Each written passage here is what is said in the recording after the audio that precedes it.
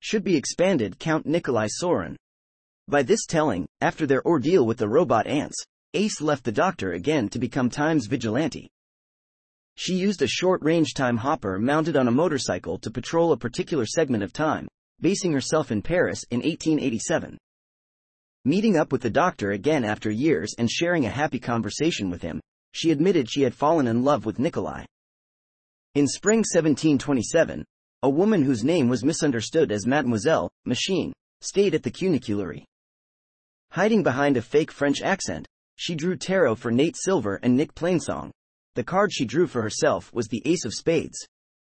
Despite usually refusing the brothel's patrons, she had sex with Silver, who then died in her room. Resembling the sound on Ace's time hopper. Ace and Sorin pretended to be married, making her name Dorothée Sorina McShan. She later attended Bernice's wedding to Jason Kane. She was transducted to Gallifrey by Romana II during the Doctor's return to his ancestral home, the House of Lungbarrow.